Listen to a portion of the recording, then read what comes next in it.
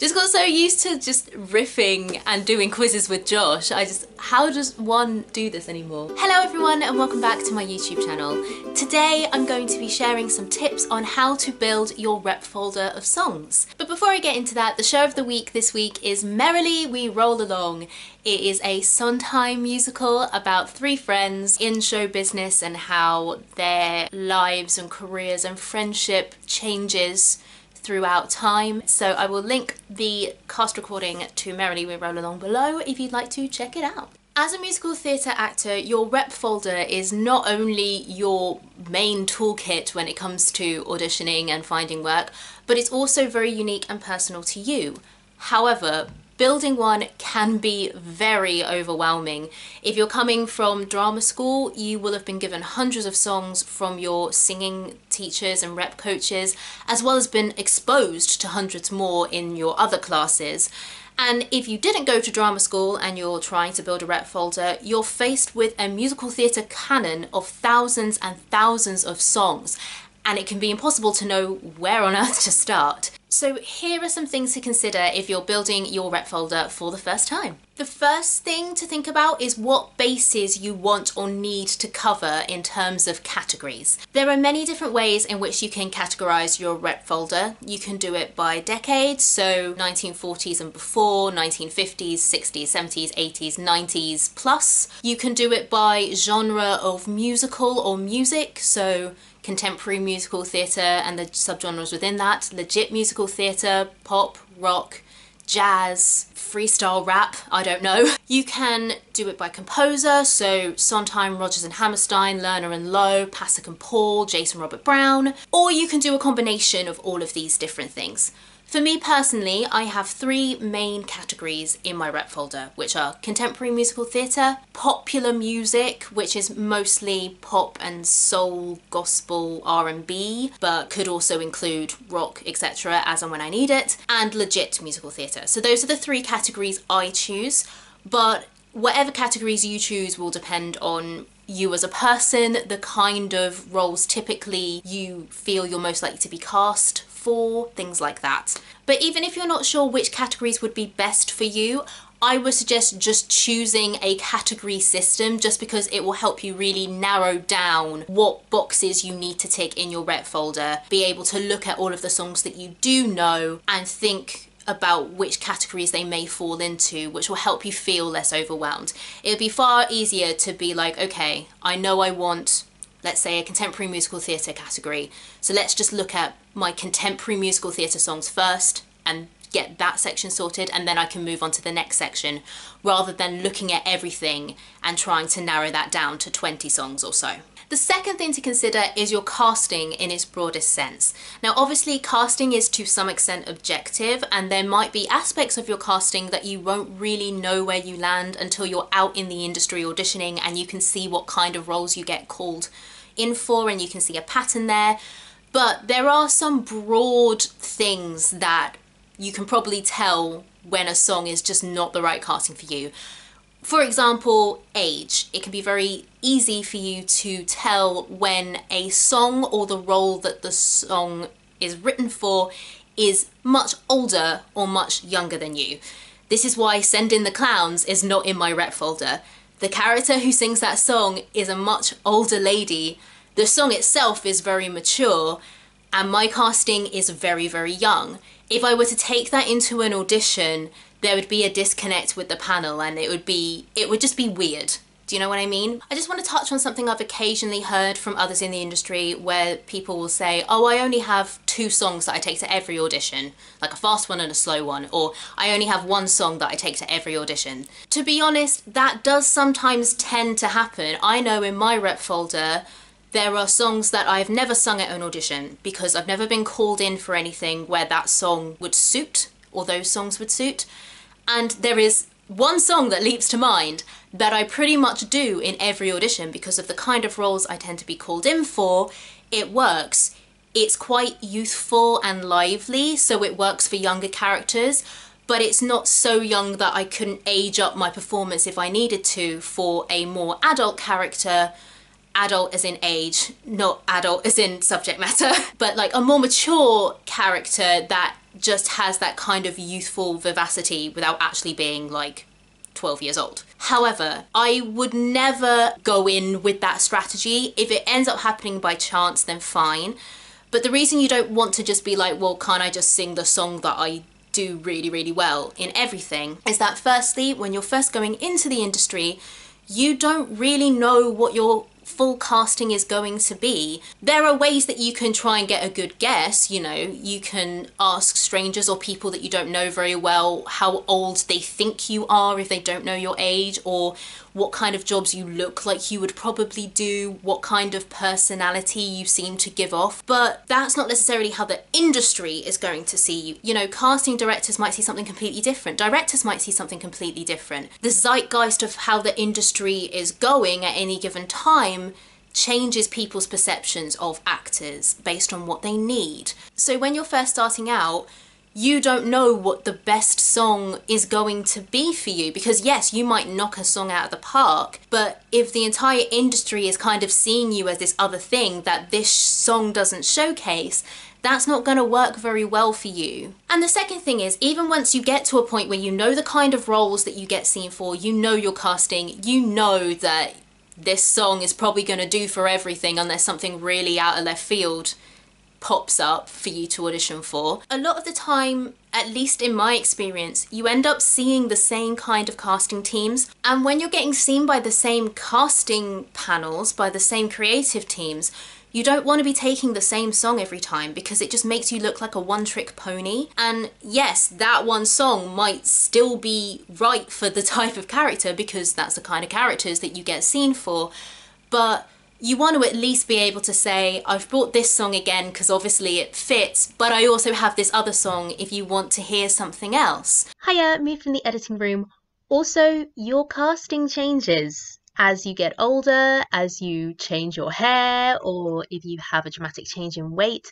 That's going to affect your casting. And as your casting changes, it's going to be so much easier for you to navigate that shift if you have more songs to choose from in the first place. So as you notice that one song isn't working well for you, you can try switching it up. Whereas if you just have the one or two songs that you take to everything, you're going to have to find some completely new songs and prepare them from scratch.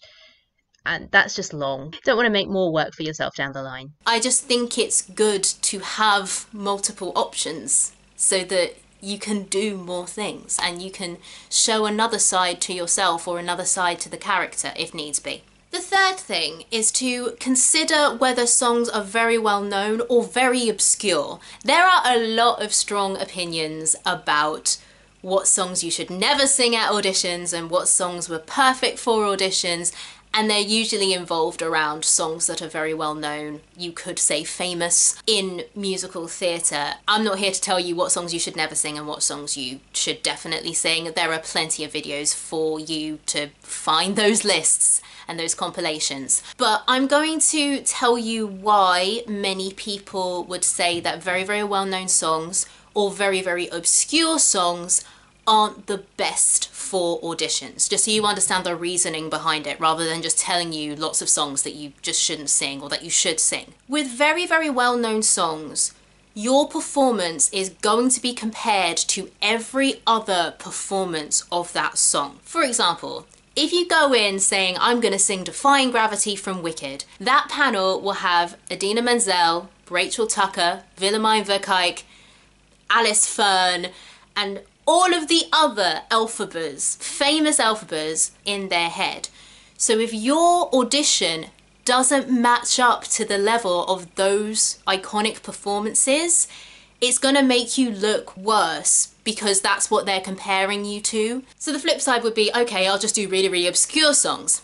The problem with that is A, the panel have nothing to compare your performance to, because, you know, if they don't know the song at all, they don't know how that song should be performed or what a good performance of that song would be, like a West End class version of that song would be. And secondly, and kind of more importantly, if it's very obscure, is that if the panel are hearing that song for the very, very first time, all of their concentration is not going to be on your performance and how you're telling that story. it's going to be on absorbing that song and absorbing the story, because it's novel to them, it's new to them. They don't know the beats, the high points and low points of that song to know how it should be performed. They won't know if you acting on your face something that's different to the lyric is because you're a bad actor, or because you're playing some kind of subtext that becomes clear later on in the song, but because they don't know the song, they don't know that. Do you see what I mean? So ideally, you want your rep folder to be made up of songs that are well known in the musical theatre canon.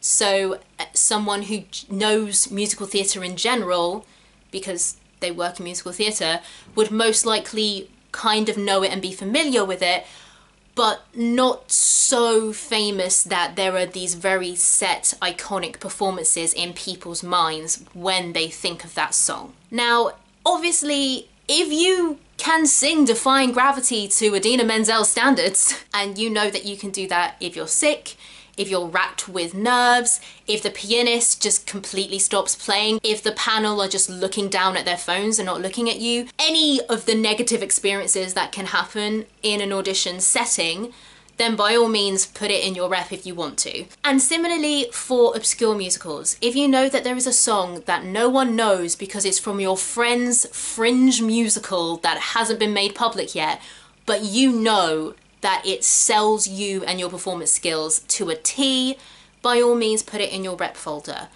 What I would say is, if you're going to do that, A, if you're thinking about taking them to an actual audition, really think about it. And 2, if you decide, yes, I'm going to take it to an audition, make sure you have a second option, so that when you go to the panel and they say, what have you got to sing? You can say, I've got Defying Gravity, but I also have this other song. Or I've got name of fringe musical song that my friend wrote, but I also have this other song.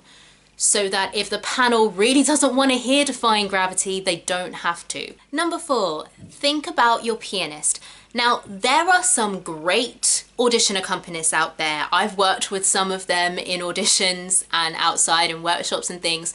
There are some fantastic pianists. A lot of them are musical directors in their own right, whether, you know, they're playing for their own auditions or they just do it as extra work. And even those who aren't musical directors, there are plenty out there who know their musical theatre canon. Not even exaggerating, I know some audition pianists who literally, they wouldn't be sight reading if you put stuff in front of them. You could take almost anything to an audition and they would not be sight reading.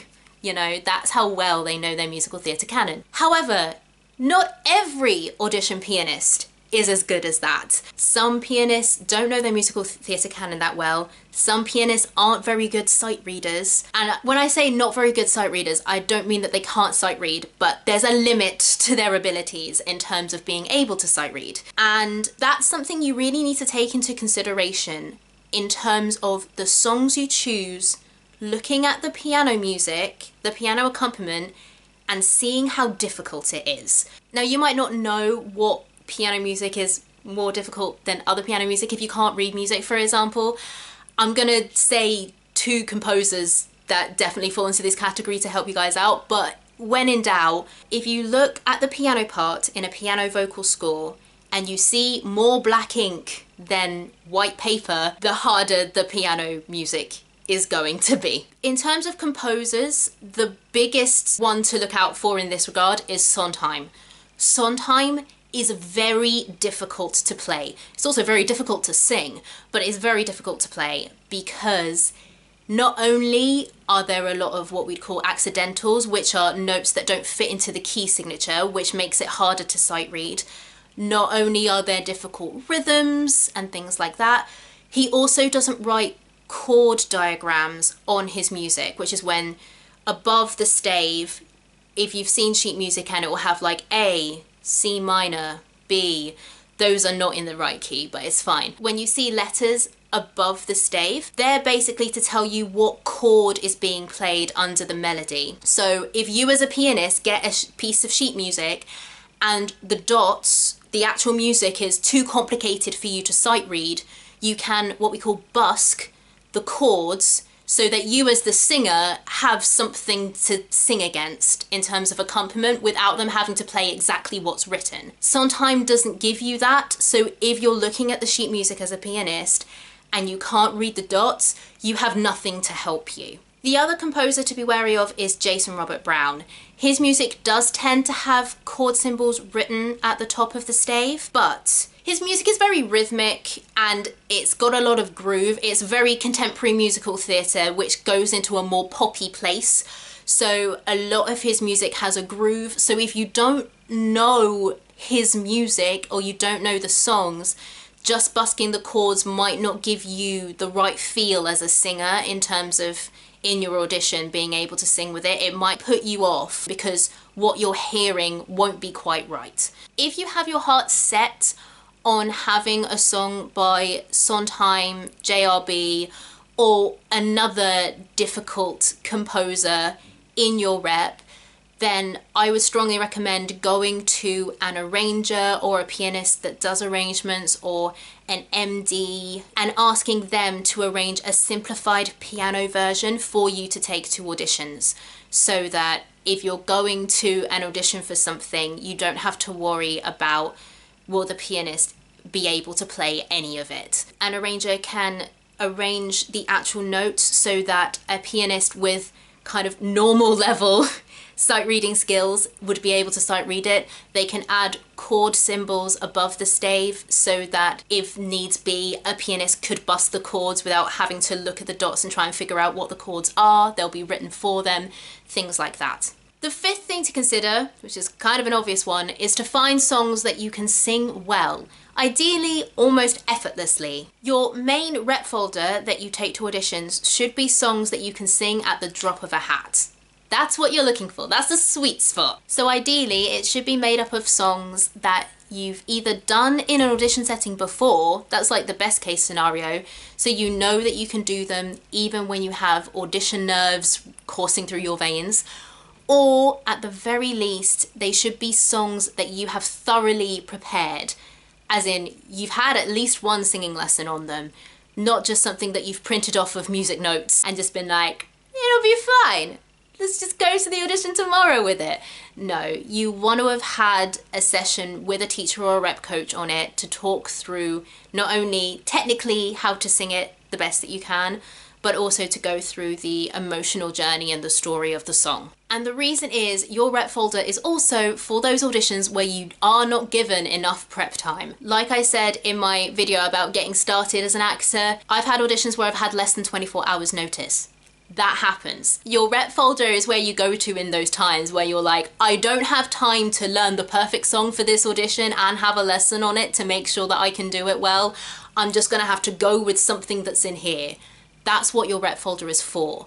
And that is also why you need your rep folder to have as broad a scope as possible in a way that's useful for you as a performer. You don't want to be in the position where they've said they want a specific genre or style of music and you have nothing in your folder that even remotely reflects that. And finally, number 6, which to me is the most important thing, is to find songs that you love to sing.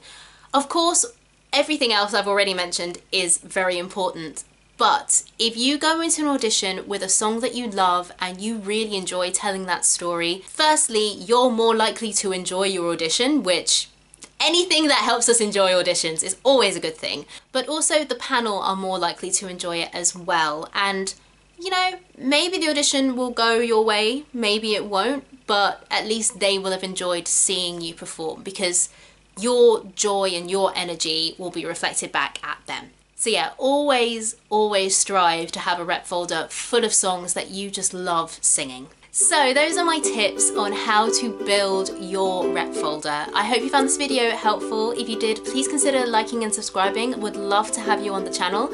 Stay tuned for more theatre content from a UK perspective, and I will see you all in my next video. Bye friends!